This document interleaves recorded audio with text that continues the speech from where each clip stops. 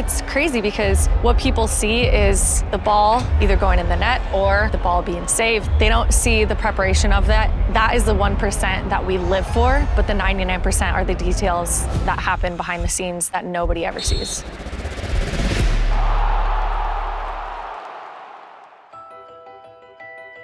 We want to win World Cups and the Olympics.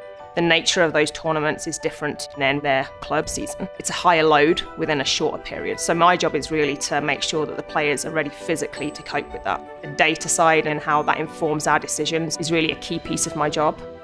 The data that we use the most is the GPS data. We have the players wear a tiny little unit that's tracking the distance they're covering, how many times they're accelerating, decelerating, their heart rate. U.S. soccer has players and coaches all across the country, and they use technology to provide information back and forth. We have a really collaborative relationship with the clubs. So if Alex isn't with us, we are still seeing what Alex is doing on a daily basis.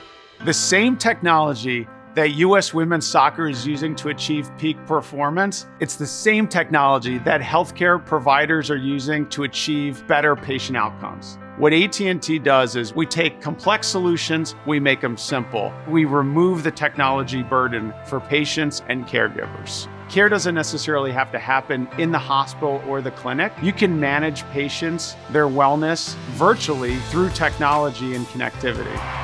The players, they're awesome, and I think they are really largely responsible for how successful and how big women's soccer is in the US. I take pride in being an Olympic gold medalist, in having 2 World Cup championships. Now I'm able to use my voice for something much bigger to help more girls and women have access to playing sport.